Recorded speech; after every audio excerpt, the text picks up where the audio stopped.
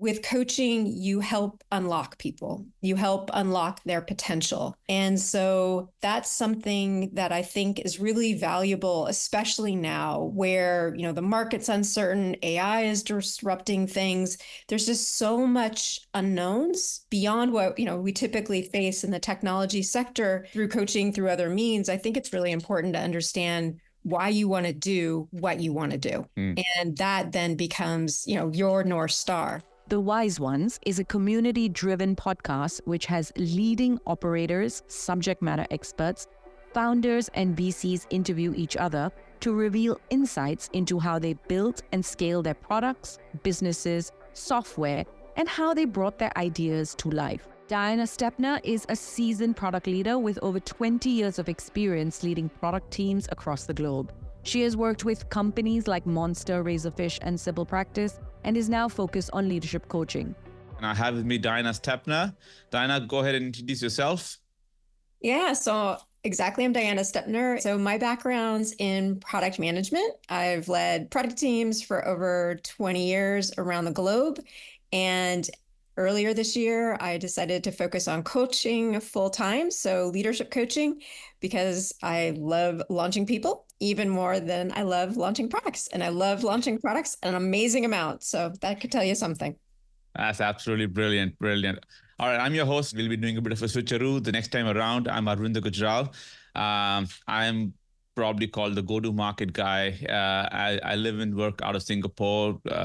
Have lived in the US, India, and now Singapore, home for the last 7 years. So excited to host Diana on our first Wise Talks. Now, Wisely is a platform that enables knowledge sharing between experts and those who are seeking solutions to problem statements like go-to-market, product management, hiring, culture fit, et cetera, et cetera. So go check out Wisely. I'm sure you'll get your words out there. Let's get into it, Diana. So you've had a long, interesting career. You've gone from corporate jobs, very standard, normal corporate jobs, VP of product and X and Y, to now doing a lot more on coaching. So let's start from the early years. Who is Diana Stepney? Like, how would you describe yourself? So I've always been interested in people. And so I think that's the common thread throughout my whole journey. I am an only child. And so I think from that perspective, I've always been, observing the world around me. And so when I went to university, I got a degree in communications because I wanted to be able to, bring people together, produce a TV show or radio program or something like that, to be able to bring information to people. And then I realized with communications, you could do everything and nothing. And so I went to business school right after university, and I loved it. It was like a whole bunch of people doing brainstorming and case studies and just, getting together and just really exchanging knowledge. And I loved that. And I was sitting in a class and someone, we were talking about, what do you want to do over the summer? It was like our graduating for the first year. What do you want to do in the summer before you come back? And I said, well, I'd like to work at a company that combines communication and technology. And someone behind me said, I work at a company that does exactly that. So they worked at a CRM company called Epsilon. And I just tracked Epsilon, through graduation and worked at Epsilon. And it's where I combine my technology. And I grew up in Silicon Valley. I'm from Cupertino, so I knew tech. That was just in my blood. Combine the pieces of, the whole fascination with people and communication, and brought that together with the business that I had been learning through my business program. And I loved doing it. I did customer analysis, I did segmentation, I did, marketing campaigns, direct mail campaigns at that time, everything. And I loved it. I was able to learn so much more about people, about the companies. And so the first, segment of my career was in CRM. Wisely is an AI-powered knowledge platform that helps experts organize, scale, and monetize their knowledge. How did that inform you as a person? Like, getting, the thing is, people usually always are the binding force of an organization. You usually start, it's always a person who has an idea and an ambition about transforming whatever they're looking at doing, right? Could be just transforming something as mundane as I want to make the best email product out there, like something as simple as that, to I want to change people's lives and connect them together on a social platform. But at the end of the day, it is usually a person who comes up with a brilliant, or a set of people, group of people who come up with some ambition and some ambitious idea and say, we want to do this. And as the organization gets larger, that ambition breaks down and you have dilution of thought leadership inside the organization about what they really started to do and what they ended up doing. And then you create silos, and then you have politics, and you have all the stuff. So let's go at the beginning. You did your school, B school. I mean, you did your graduation. What was your first break? And if you can, link it to your first breakdown where things went absolutely south for you. And I'll tell you why I'm connecting the two dots here. Yeah. So I may reverse it if that's okay. Like when Absolutely. when I graduated from business school, I didn't have any work experience because I had gone straight from university to graduate school. And so when I was applying for jobs, people didn't know what to do with me. They were like, you've got all this schooling, but you have no experience. I mean, I'd worked summer jobs and all of that. I'd done writing during university, but I didn't have like a real full-time job. So they didn't know what to do with me. I was like overqualified and underqualified at the same time. And so I did, random jobs in technology for a couple of years before, I did get a role at Epsilon. And I think the thing, and I think, quote, the break is that I've always had grit. I mean, I don't give up. I just, I see something, I want it, and I do the hard work to get it. I'm not saying that's easy. I'm not saying that I didn't, have breakdowns along the way. Totally did. But I knew what I wanted to do. And it took, all of my motivation, all my commitment, all my, integrity just to see that through. And so the first break was essentially getting that first real job and then using that as a stepping stone to the next one and to the next one. And eventually, that led to where I wanted to be. And how do you connect that to your current trajectory of life, where you're more into coaching and helping people discover their truer self, even though it's in product management, etc.? And does that inform you at all, or there's just two parallel paths that don't collide? Yeah, it totally informs my coaching. And I think it's because a lot of us, myself included, have felt stuck. Yeah. And with coaching, you help unlock people. You help unlock their potential. And so that's something that I think is really valuable, especially now where, the market's uncertain, AI is disrupting things. There's just so much unknowns beyond what, we typically face in the technology sector, that people are really feeling confused and frustrated and ignored and just don't know how to navigate. But I think deep down, they have the faith, the will to be able to keep striving, but they benefit from someone helping them unlock that untapped potential that's inside of them. And so for me, that's what I did. And I'd love to be able to help people realize that in themselves. Let me tie the two thoughts together again. So on one hand, you've had a very interesting and amazing career in product management, right? You're also stepping into coaching people into being a better person at work, could be in product management or outside. If I take the parallel that a person is also a product of their circumstances, and so you could be your own product manager of who you are, right? And you cannot be a product, you can also be a product manager at work building products and services that you really like to build for the startup or the company you're working at. How does one inform the other? And where I'm coming from is you had early struggles like everyone else in their career, in their life. They've had personal issues and issues at work. You feel stuck, right? A startup is not growing, right? So, you have a lot of parallels. You as an individual are not growing. Your startup is stuck at 1 million ARR. That's not growing. You as an individual are, the same person a few years ago. You have not learned any upskill or renewed your skill set. And so you feel a little outdated. You have this syndrome that I'm not good enough.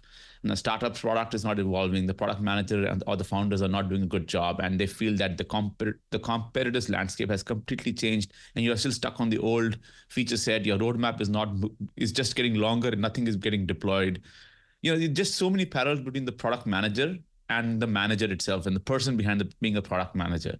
So if you were to be talking to a new product manager at a startup right now, how would what would you tell them what should they expect getting into this role, and what should they expect getting out of the role?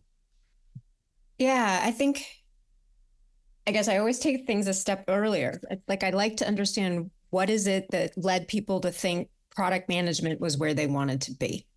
Mm-hmm. And so it goes back to understanding your true drive, your true ambition. I think there was times where people thought product management was where to go if you wanted to be the mini CEO, because that would get you the path to being the CEO. But they didn't really want to be product managers. They wanted to be something else, and they just saw that as a path. And so, through coaching, through other means, I think it's really important to understand why you want to do what you want to do. And that then becomes, your North Star. If it's to improve people's outcomes or to make people's lives better, and you have a combination of, you want to be curious, you want to be able to work cross-functionally, you want to be able to navigate, difficult situations with stakeholders. If you have all of these different facets that you want to bring together to bring a product, something to life, then product management would probably be brilliant for you. Mm-hmm. But if you have, a different type of lens and you're just doing it as a stepping stone to something else, it's difficult to say if all of your conviction would be in the role or you'd be continuing to look at the next thing. Absolutely. I couldn't agree more with you there, Diana. And if you just take product management as a skill set today, how is it evolving? Like, where do you see this role evolving within the organization, especially? And a lot of the audience that we are hopefully listening to this podcast are probably working at a startup or founding their own startups, right?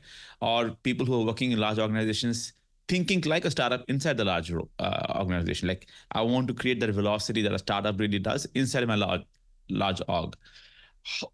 How should they think about product management as a role, and how is it evolving in your perspective, given AI and so many companion tools that we all use? So things that you used to do as a product manager that you no longer need to do because you can have AI help you be more efficient at your work, versus just the change and the transformation of the role itself. Yeah. I think there's a lot of perceptions, and I'm obviously coming at it from a product management lens. One of the things that we're seeing is mergers of roles. So some people who were product managers who are also good at design are starting to become kind of hybrid. Engineers who also were, being involved in product are starting to merge some of those aspects. So I do think just because of, AI and some of the capabilities that it provides, we may see some merging of roles. All of the things that a product person does are still critical. It's that communication, that connection, that curiosity, that discovery, that interaction with humans is still necessary. And it's not something that AI can do today. Humans are tricky. We don't do what we say we're going to do. We don't mean what we say. And those things are really critical to a product person to be able to suss out, to figure out what's the real need that is driving that person. And you're not going to get that by asking a chatbot. Oh, I think we mean what we say and we say what we mean are usually so two different things, right? And I think, okay, we can tell you on this podcast, we are saying everything what we mean and we mean what we say. So there you go. We're actual people.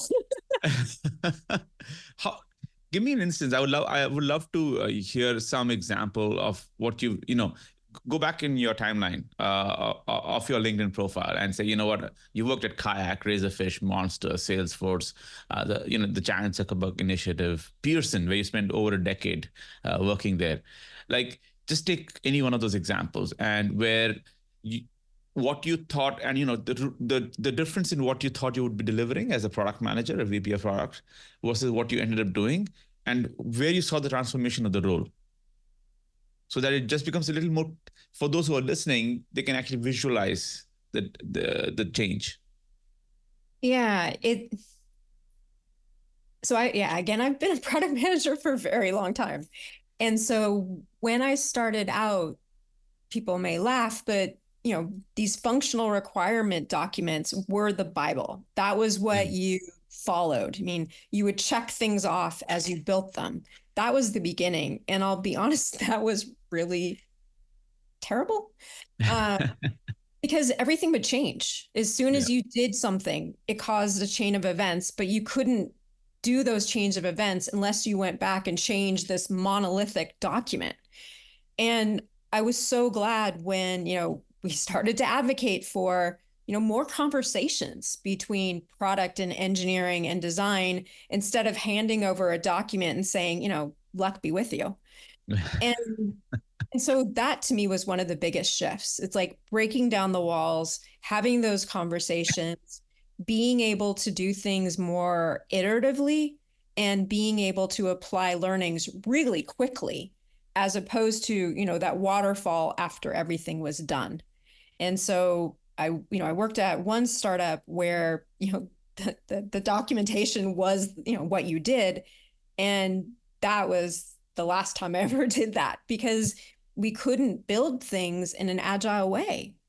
And that, just from my customer experience background, the CRM background, I knew that wasn't right, because you were always fine-tuning campaigns to reach those customers, and their mind is shifting towards what's, being discussed in the news. You needed to incorporate that. There was always evolution. So applying that to product meant these documents that did not change, they were just going to have to go by the wayside.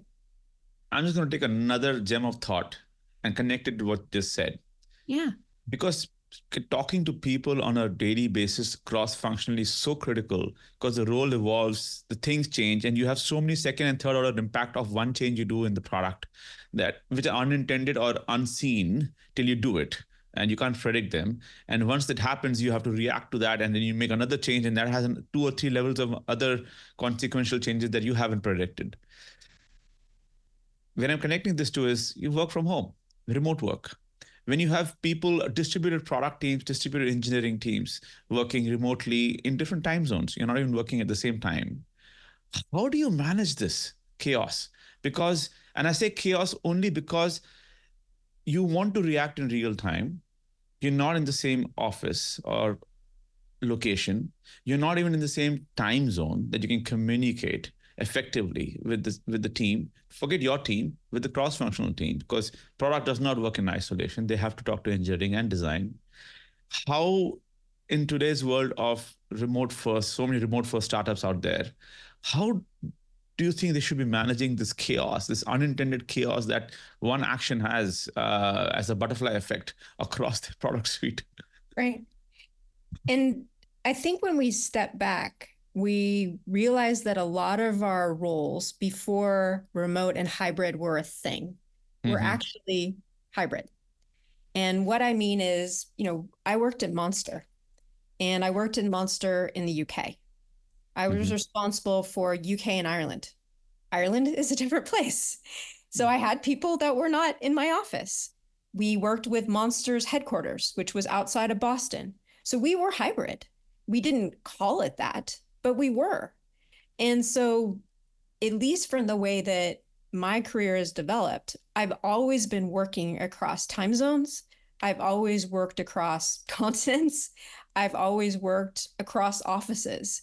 And that is just something that made the experiences better, because the US Monster, for example, would have a certain way of searching or requirements.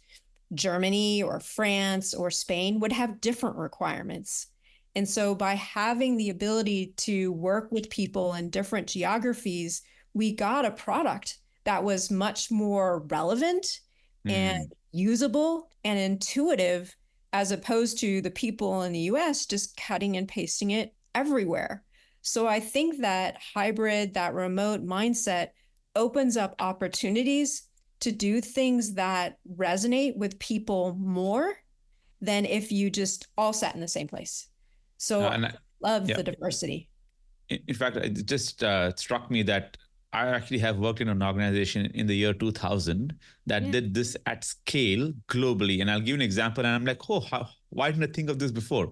So the company was called Infosys. It's a very, very large IT consulting and services organization, about, I don't know, 200, 300,000 people now, multiple billion dollars in revenue. It's just a giant behemoth. And if you think about it, in the year 2000 or even before, when before I joined Infosys, and it's been there since the early 90s or late 80s, their whole business model was, you give me a piece of your IT work, I'll have people in Bangalore deliver it for you while you're sleeping in San Francisco. So not only were they not in the same office, they were not in the same time zone. And in fact, being in a different time zone was a time arbitrage that they use apart from the cost arbitrage. But it was a time arbitrage that we will continue doing the work for you when you're asleep. And when you wake up, you will have that work delivered to you. And my team, which is sitting in location with you in your office, will take that work forward. So you'd have a 12-hour window where you're working, 12-hour window when you're sleeping, we are working, and you just keep hand holding the piece of work. And I'm like, how do you orchestrate? And they've perfected the orchestration of this since the late 80s. And you have TCS, Infosys, Wipro, so many large global IT services company. Then the Accenture of the world like realized like, hey, I can make more money, higher margins, and do twice the work for my client, and hence bill twice for my clients globally. And now you have Accentures and of the world who have tens of thousands of people employed in various offshore locations around the world doing exactly the same thing. So while we feel very proud as post COVID, we're living in a remote work, I'm like, people, this has been perfected for a couple of decades before we woke up to the reality of remote work. Totally. And I mean, I worked at Razorfish, which is a digital agency. My clients were all over the place. And yeah, sometimes we got to fly to them, but that was rare. And so I think it's just the terms may not have been as significant at that point of time. And so we kind of forget that this way of working, as you described, has been with us, for an extensive amount of time. Awesome. No, just a serendipitous, and this is the value of having a conversation as open-ended as we are having, because two different germs of thoughts collide, and you have a serendipitous aha moment, like, oh, dude, I actually work for a company that did this model. Yeah. Anyways, I want to bring it back down to a level from macro to very specific. A lot of the people who are listening in are startup founders and working at startups or smaller organizations, and usually tech startups, I think, are the ones listening in. And you have all these functions in a startup, from sales and marketing and product and engineering and and HR, and you have a founder's office. Where does the product management, the PM, sit in the middle, right? And let me just paint a scenario for the rest of the conversation. Let's say you're a pre-series A, you're a million ARR revenue company. You have about 30, 40 people in it, one percentage which is in product, a percentage in dev engineering, a percentage in GTM, etc. And you're still pivoting, right? You have early wins, you have got product market fit, you've got some customers who are paying you consistently for a year. You have low churn. You have a repeatable sales motion, which is moving away from a founder-led sales motion to now a VP of sales or a head of sales with a small team that is able to take the product. Could be a PLG or could be a sales-led business. It doesn't matter. But you see, nobody is living in an ideal world. There is no competition. That doesn't exist. That nirvana, unfortunately, doesn't exist. So you have hyper competition in whichever space you're working in, or lots of close substitutes to the solution that you're developing. In this environment where everything gets challenged, from product parity, feature parity, your customers say, I can do this myself, or you have 10 other competitors who are giving better or more features, or your pricing is under pressure. You have hyper competition. So, you are always sitting in the reception with 5 other people from a different competitor. You have engineering and PMs and salespeople leaving to go to another larger company or another startup, which is hungrier and getting higher traction. And then the founder is sitting there scratching their heads like, okay, what should I look at first? Should I look at product? Should I look at pricing? Should I look at sales? Should I look at PMF? Like, where does, like, if you're a VP of product and you work very closely with the founder, what is your role and where does it sit inside this mess and chaos of a startup? So I think you're describing life. So there's like these inflection points, I think. A lot of companies are founded by people who had a problem. And I'll give an example. I worked at Simple Practice. The person who founded Simple Practice was a mental health and wellness practitioner. He spent a lot of his time trying to, track clients, schedule, therapy sessions. Just for the audience sake, what does Simple Practice do? Yeah, that's what I'm describing. So, okay. All right. Yeah, so he was spending a lot of time, trying to manage all parts of his business. And he was a mental health and wellness therapist. So he had to schedule meetings with his clients. He had to do the billing. He had to do the reports. He had to do the documentation. So he created and built Simple Practice, which is an end-to-end application, cloud application, that allows a therapist to manage all aspects of their business simply and easily. So he allowed them to spend time with their clients as opposed to trying to duct tape, super glue together all of these different capabilities.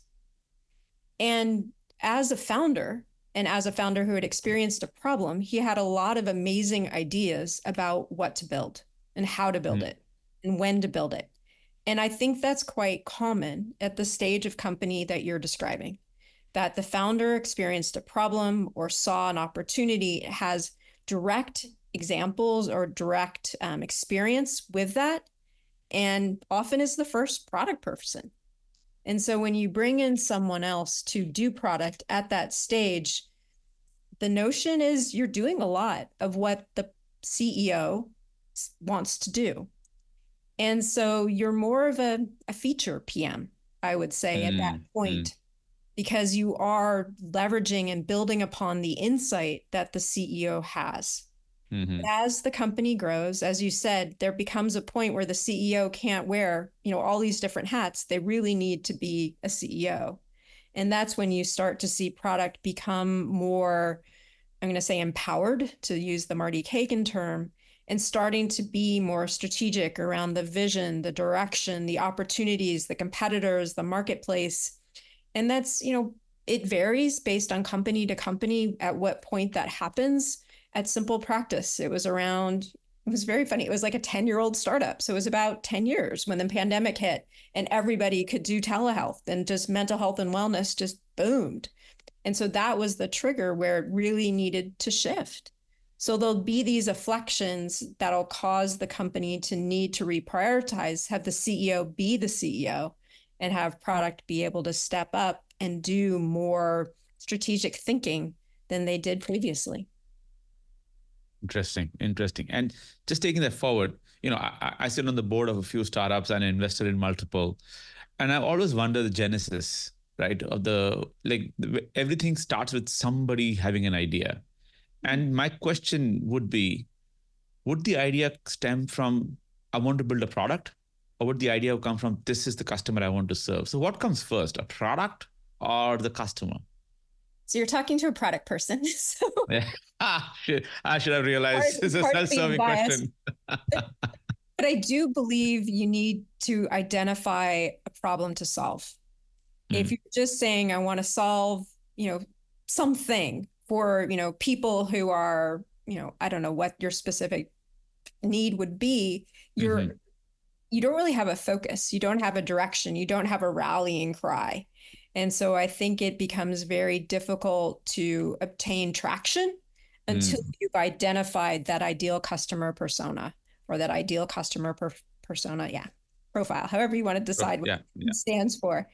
But I think you need to identify that person before you really hone in on the product.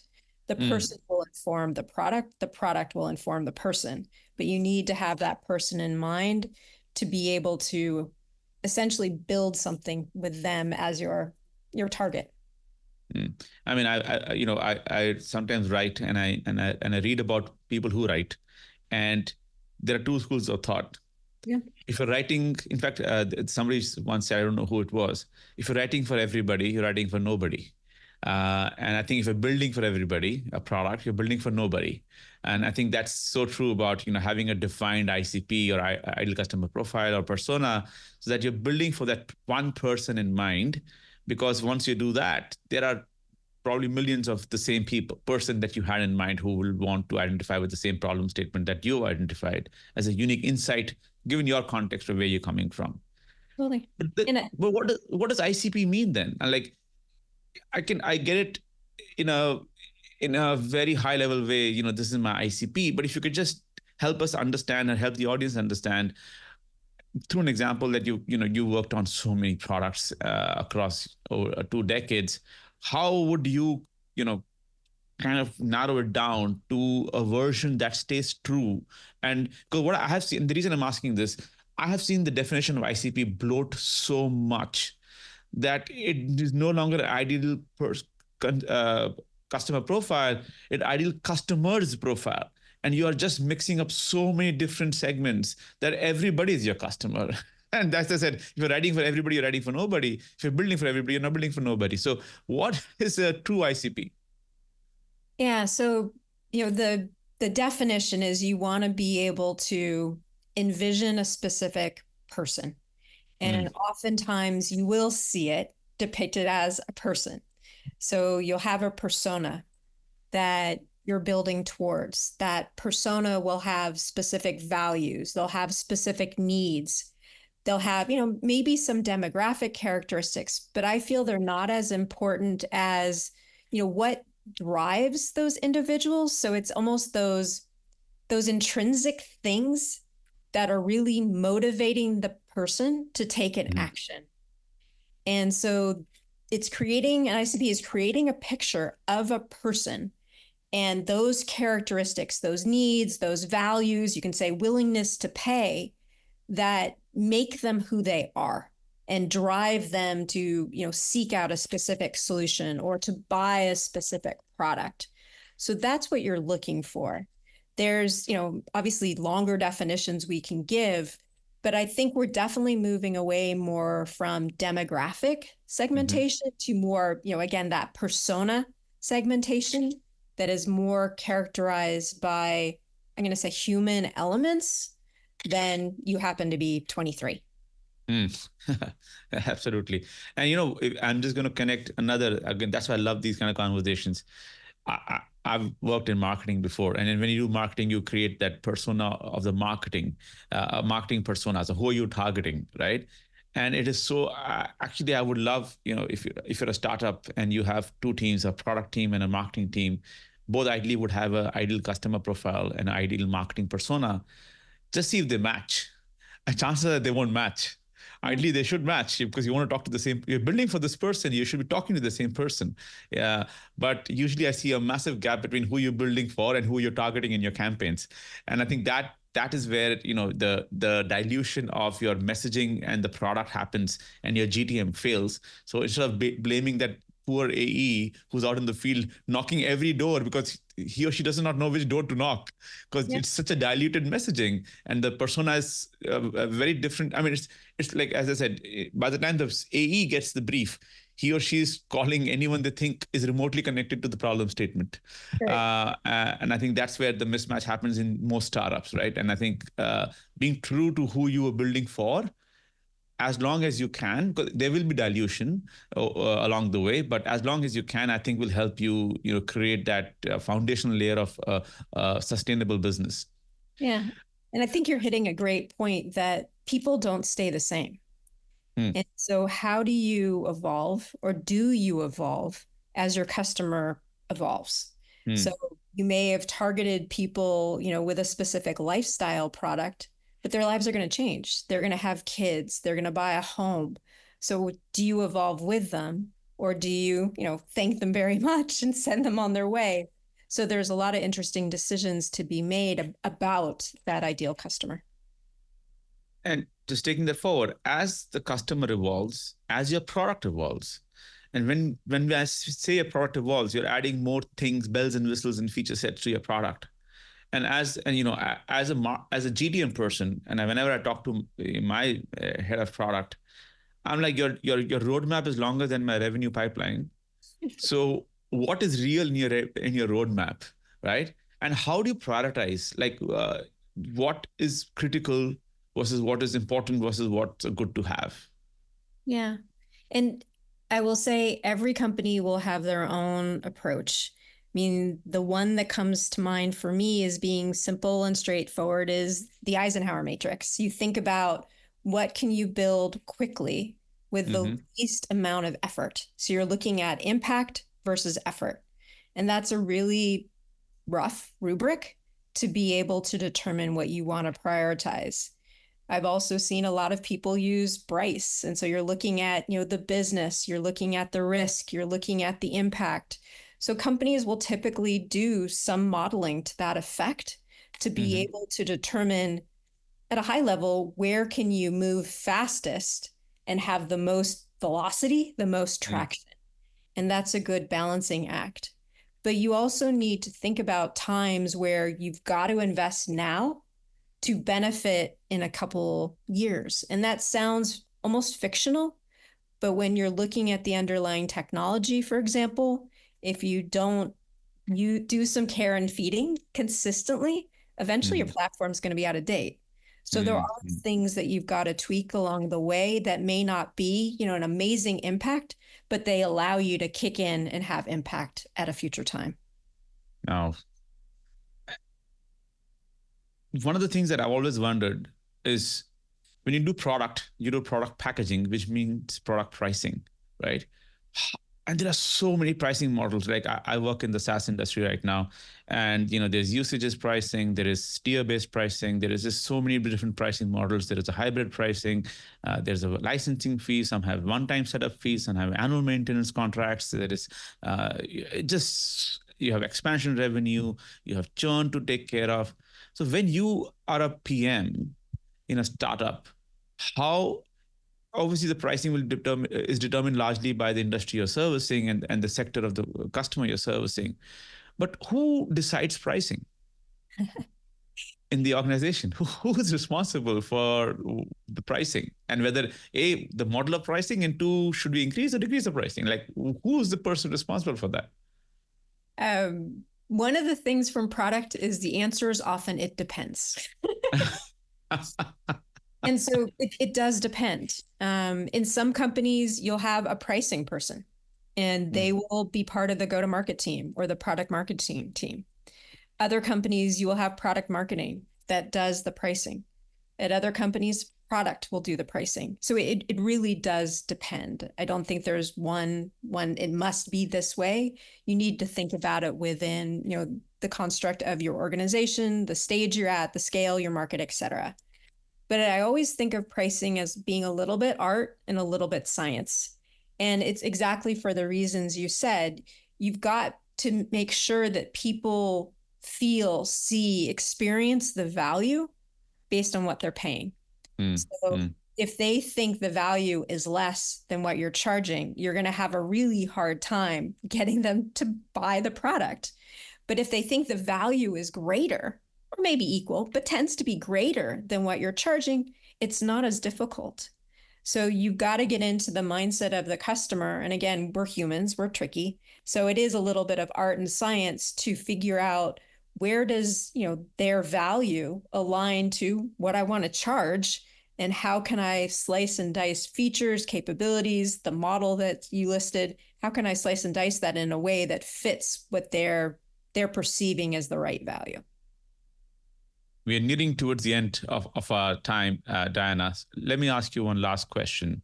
If we have founders listening in right now, and are they looking to make their first hire of a head of product or a VP of product or whatever, what should they be looking at during the process of hiring this person? So it's always a tricky question, because oftentimes people come in with a checklist.